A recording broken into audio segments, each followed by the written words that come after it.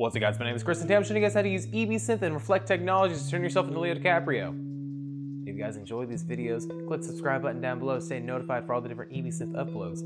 So let's get into the tutorial. Okay, so the first thing we're gonna do is we're gonna get into After Effects. Now, if you've already done some EbSynth tutorials and you already know what you're doing here, go to this time right up here to get to the new stuff. But other than that, just keep on watching, I'll show you guys exactly what you need to be doing. So the first thing we're doing is we're going to After Effects, and with your footage already in After Effects, drop it in your composition. And here's what we have. For this one, I have like this 30-second little snippet. And you're gonna select a little section of the footage that you're gonna use. So for me, I'm gonna use about 5 seconds down to about 20 seconds. Then you're gonna Control M, and you're going to go down here to Output Module, change from Lossless AVI to PNG Sequence, click OK, and export wherever you want to. What you are gonna wanna do is save in a subfolder and name that whatever you want. I'm just naming mine EbSynth Test Base, because that's what I called this. And these little brackets with the pound signs in there, you're gonna keep those in there because that's what keeps everything sequential. So go ahead and click render and we're good. All right, so here's the folder right here and here's the output module. This has every frame from that little like 20-second sequence I was gonna be using. Now what we're gonna do here is we're gonna go through and we're gonna find the keyframes that we want. Now typically the best keyframes we have us looking face forward at the camera, showing everything that we're gonna be having in frame.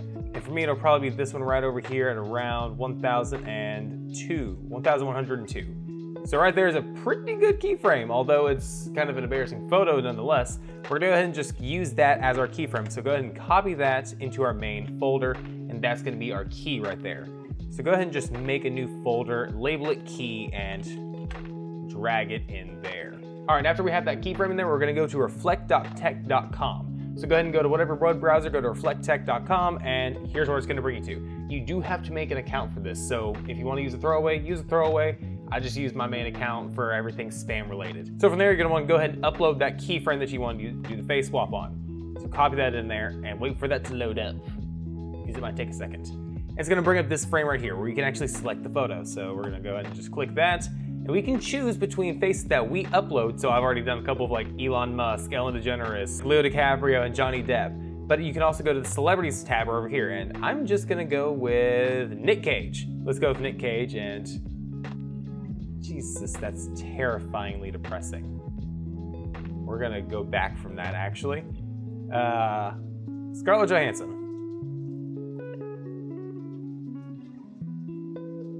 Oh, Jesus. I don't like that. That's... Ugh. Save that for a thumbnail, maybe? I am saving that for a thumbnail. That's terrifying. Let's try somebody else. Johnny Depp again. Okay, actually not horrible. Changes just enough where it's not me, but it's definitely... We're gonna go ahead and save that one too, because I want to show you guys a couple of these different effects that we get. And then let's do one more, and let's just go good old Leonardo DiCaprio. So where'd he go? He's down here. So let's see how I look with him. Let's see how it looks. Ooh. It's not that bad with DiCaprio's face on me. So let's go ahead and just save that download. There we go. And we have 3 keyframes that we're gonna have to do something with now. So let's just go ahead and take that DiCaprio keyframe and we're gonna copy that guy back into our keyframe folder. And we're essentially just gonna rename it those last numbers that we have on there. So we have 01102.jpg. That is going to be our keyframe that we're using with this. So from this one, you can delete that or hold on to it, do whatever you need to do with that. We're not gonna mess around with it. Now, if we went to EbSynth right now and we try to use it as it is, it's not gonna let us because the files are 2 different sizes, 2 different resolutions. The original one we have, if we go to the properties, the details, it's 1920 by 1080, whereas the new one, after compression and everything, is 1500 by 843.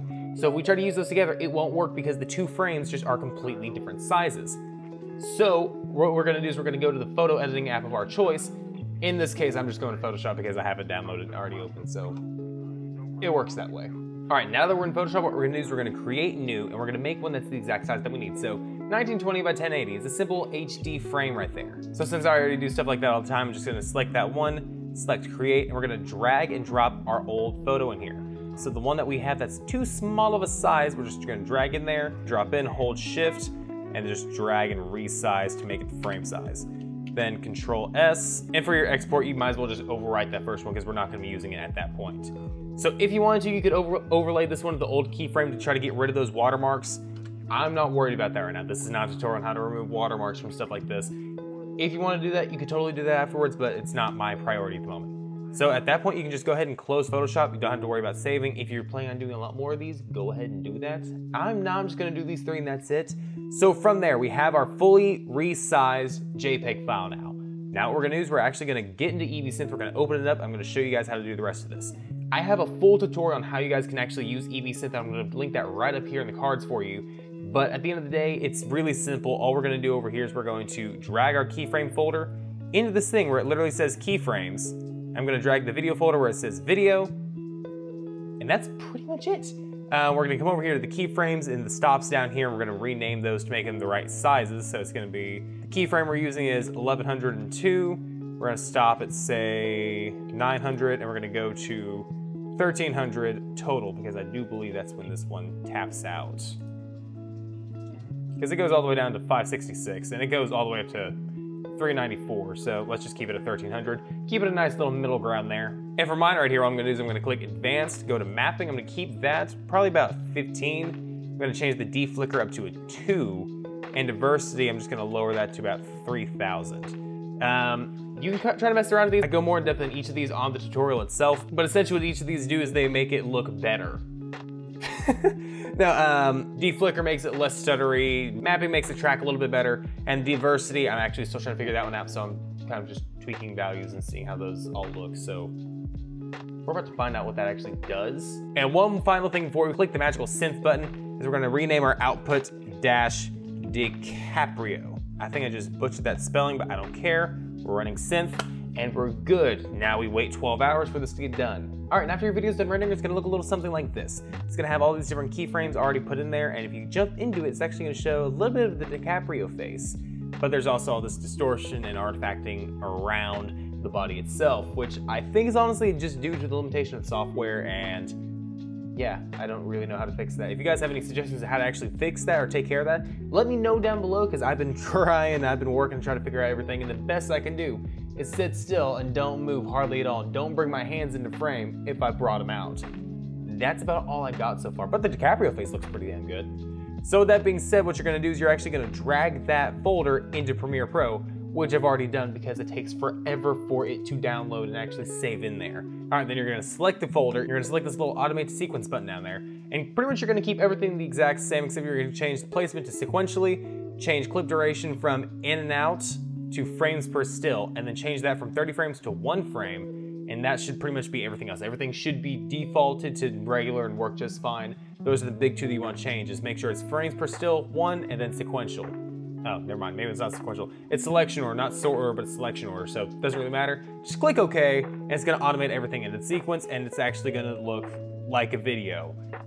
So then you're gonna select all, right click, nest as a group, yes, and then render it out because it's gonna be stuttery as hell right now. All right, now that it's done rendering, here's what we got.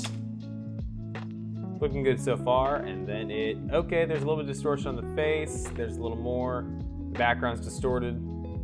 Looking pretty good, pretty decent, honestly. Not great, but it's definitely a Leo DiCaprio face on my body.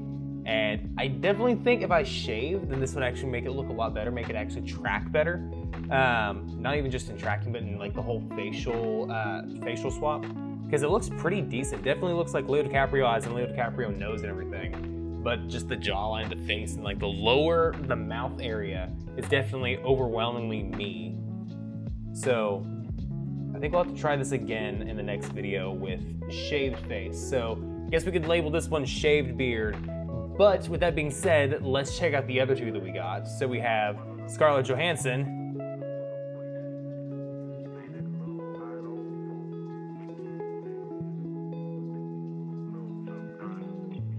and Johnny Depp.